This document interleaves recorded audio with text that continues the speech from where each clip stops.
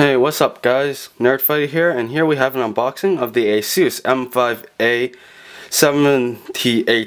MLX Plus. This is an AM3 and AM3 Plus motherboard. It's running off the AMD 760G chipset and supports AMD Phenom 2 as well as Bulldozer processors, but you need to flash to the newest BIOS.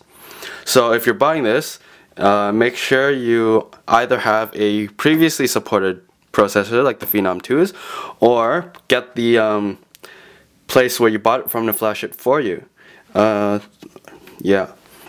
So this has energy saving EPU, a turbo key, anti-surge, core unlocker, which is really nice, and solid cap capacitors, which improves the reliability of your motherboard. It's Windows 7 ready, probably Windows 8, AM3 Plus processor ready.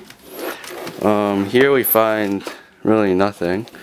So on the back you see a diagram of the motherboard, just elaborations on all the features on the motherboard. It has Easy Flash 2, which means you can just simply flash the BIOS by putting the newer BIOS on a USB key, sticking it in the back of the motherboard and flashing it. It has auto recovery. So here we have, it supports APUs, so Phenoms, Athlons, Semprons. Once again, it's on the AMD 760G chipset. It has two DDR3 DIMM slots. We'll talk about expansion and all that later.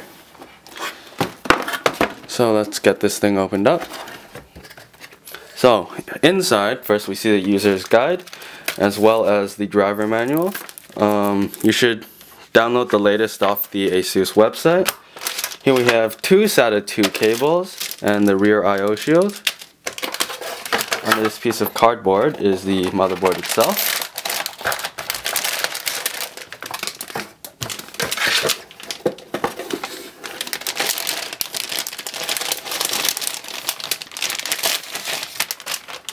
So here is the actual motherboard. I like how they write Windows 7 ready directly on the motherboard right there. Anyway, so here are the two DDR3 DIMM slots, the AM3 Plus CPU socket, as well as the heatsink hold down. We have MOSFET 4-pin power, the chipset heatsinks. Here we have SATA 2 3 gigabit per second connectors. We have 6 of them in total. These are for RAID. Here we have 24-pin power. We have two 1X PCIe 2 and then one 16X PCIe 2. Here we have the legacy PCI slot in case you wanted to use that. On the rear I/O, we find a PS2 keyboard and mouse port. I still like to see those, although this is a budget board and it's slightly older. Well, it's a bit older. Printer port, don't know who uses that. VGA, so this does have onboard graphics as long as your CPU supports it. Serial port, really don't know who uses that. We have 4 USB 2.0 ports, 1 gigabit Ethernet port, and 5.1 audio.